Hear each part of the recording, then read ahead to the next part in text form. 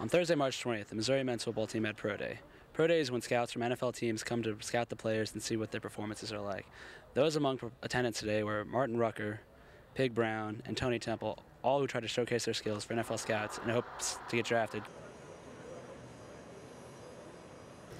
Pro Day was held in the Danny Levine Center on Mizzou campus. Well, there's a lot of communication that has to go on between the football staff, the strength and conditioning staff, the compliance staff, the life skills staff, the equipment staff, the facility staff. So there's a lot of communication and work that goes into a lot of organizational, a lot of phone calls, paperwork, emails, follow-up, a lot of things.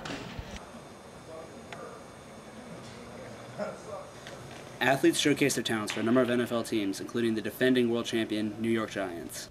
We got around the 40, vertical jump, broad jump, 3-cone, I-cone, those are shuttle tests. We have a long shuttle, a 60-yard shuttle, and then we do position work with the coaches, and that's really up to them and how much they want to see out of you.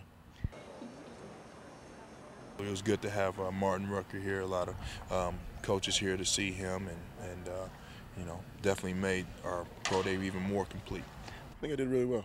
You know, I got a lot of positive feedback from the guys, and I had really good line coaches where I've been training at in the last couple months, and so I think it all really paid off.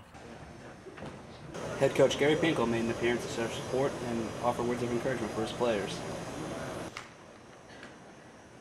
Not only were players tested physically, but mentally as well, as scouts administered written tests to further explore the players' knowledge of the game. Well, I knew they would all have a good day today. They've been preparing well. We've had some guys that have fine-tuned some of their training the last 2 weeks since the last Pro Day, and they showed up today.